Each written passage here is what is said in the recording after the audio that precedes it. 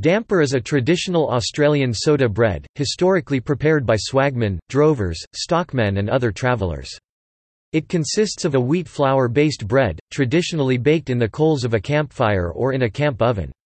Damper is an iconic Australian dish. It is also made in camping situations in New Zealand, and has been for many decades. Damper was originally developed by stockmen who travelled in remote areas for long periods, with only basic rations of flour, sugar and tea, supplemented by whatever meat was available. The basic ingredients of damper were flour, water, and sometimes milk. Baking soda could be used for leavening. The damper was normally cooked in the ashes of the campfire.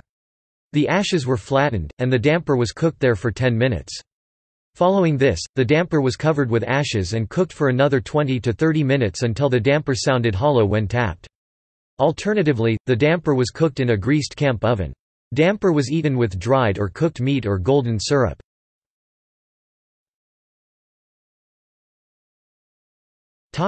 See also: